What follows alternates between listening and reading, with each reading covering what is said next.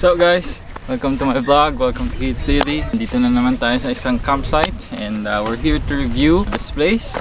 We're here in Vista, Lago. Dito yan sa may Tanay, Rizal. As you guys have seen, it's a nice place, it's a nice campsite, it's a nice farm. Maganda yung place, you know, it's very suitable for kids like Sandro. Yan, mukha namang nag-enjoy sa dami ng pwedeng gawin. Did you have fun? So yes. Yes. Yeah, alright. Vista Lago is actually a private campsite. It's a private farm. It's a private place, no? It's very exclusive for those who would want to be here or who would want to go here. You have to make a reservation, you have to coordinate with them and make sure that yung visit nyo will not be unannounced kasi kailangan talaga ng private reservation for this place. It's a good place and you know, pagpasok mo pa lang, it's a really huge garden talaga yung makikita ninyo. From the get-go pa lang, you guys are gonna see a view of Laguna de Bay, alright, or Laguna Bay. Overlooking nyo siya. By the day, you know, you guys will see yung overlooking nung lake. Syempre yung mountains din. Then sa gilid, makikita rin natin yung Pililla Wind Farms.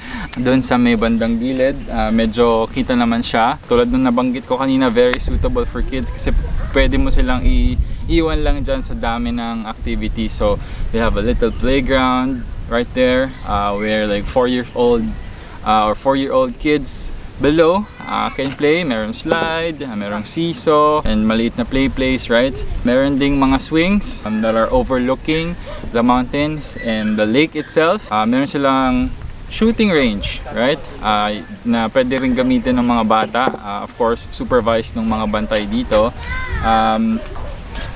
They're using an airsoft gun to play, right? Siyempre may mga targets din yan. They also have a mini golf course that kids and maybe even adults can play also. Siyempre meron din dun sa may entrance, merong mga basketball rings, may isang pambata, may isang medyo adult size, and meron din silang soccer goal or goal keep dun sa may tabi. Mag-e-enjoy talaga yung mga kids dito. Additional activity nila dito, pwede silang mag-set up ng pool for the kids. Meron silang medyo mababang pool. You guys just have to coordinate with them. Facilities wise, this is very convenient and very efficient actually kasi dito medyo kompleto na siya. They have like a gazebo that you guys can use if you guys want to dine in there, or kung gusto nyo doon kumain, pwede nyo gamitin yung gazebo nila. Meron din sila dito sa likod, yung parang patio nila na tinatawag na pwede nyo ring gawing kainan or lutuan, right? Meron naman silang bubong doon, so pwedeng gamitin, right? And then may overlooking pa ng view ng mountains nga and then ng lake, so napakaganda.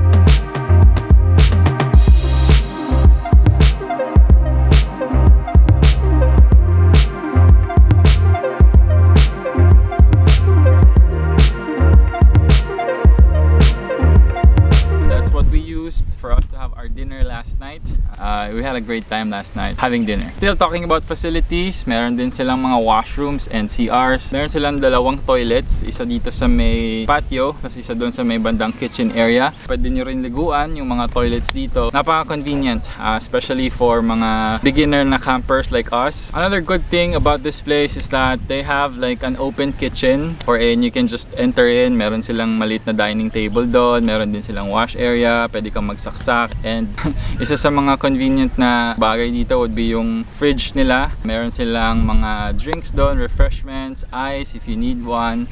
Tapos meron din silang maliit na kitchen organizer where they have snacks and some food that you can just get. Kailangan mo lang ilista and make sure that you are honest. You guys are gonna have to pay for that upon checkout. 24 hours naman yung information nila, or 24 hours din naman yung security and yung mga nag-a-assist dito. I just have to ring the bell dun sa information desk nila pag may kailangan, and obviously they're there naman to help. They're really good, they're really nice. Shoutout sa inyo mga kuya, maraming salamat po ulit. Speaking about bonfire, you guys can also ask for that setup. Bibigyan nila kayo ng isang bugkos na kahoy, right, that you guys can use, and then syempre itutulungan na rin kayo nilang magparingas ng apoy para makapag bonfire kayo, which the kids enjoyed so much.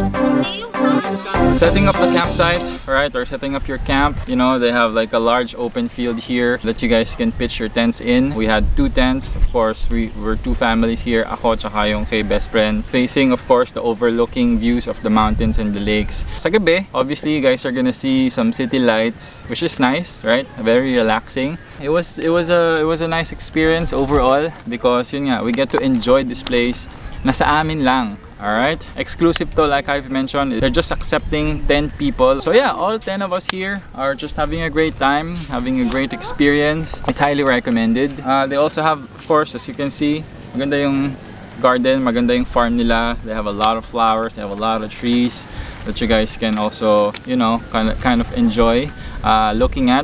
It's you know, fresh breath of air. You know, we could go back here, definitely. Medyo bitin nga.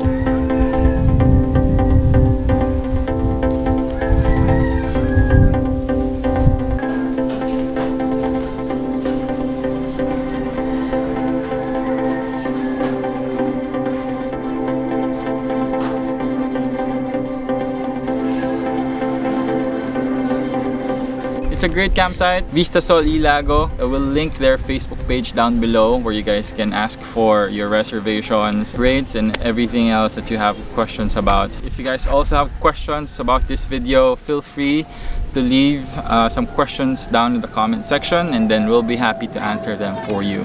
So once again, shout out to the Panda family for also hooking us up with this great t-shirt. Ayan, meron na kaming personalized na merch or personalized na t-shirt, Kids Daily. Salamat po sa inyo. This is like our first time. Thank you guys for watching, and as always, ingat kayo lagi, and good vibes all the way. Peace! Peace!